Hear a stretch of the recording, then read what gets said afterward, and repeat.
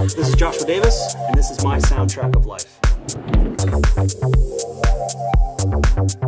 All growing up, I just had this compulsion to create things.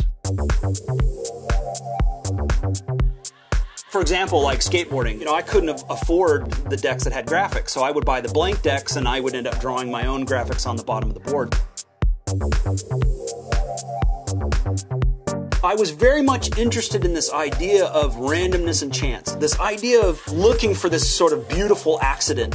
100% of the inspiration that I consume has nothing to do with what I do. If I subscribe to or consume the industry in which I make work, then it's just incestuous. Then I'm just reinterpreting what's already happening. If I sit down and I'm going to design something, there's a soundtrack. I don't know what that soundtrack is going to be, and it really depends on where I'm at or what's happening, but music and art, for me, can't exist separately.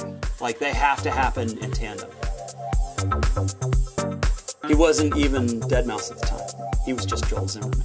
The first time that me and Joel were in the same room together was probably 13 or 14 years ago. I was teaching a workshop up in Toronto, and he came to one of my workshops because he's very involved into technology and design.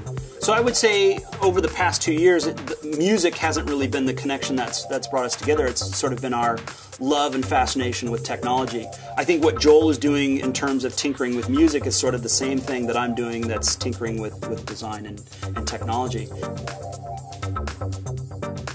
We're moving in a time now where we have this platform to broadcast who we are as unique individuals. But products haven't taken massive leaps towards helping someone fully explore customization and personalization. So when you look at the headphone market, you can say that the sophistication of technology has matured, right? So the audio's gotten better, the clarity's gotten better, but you've got headphones that are just black, black, black, black, black. If Soul Republic gave me white headphones, my natural reaction would be to design them.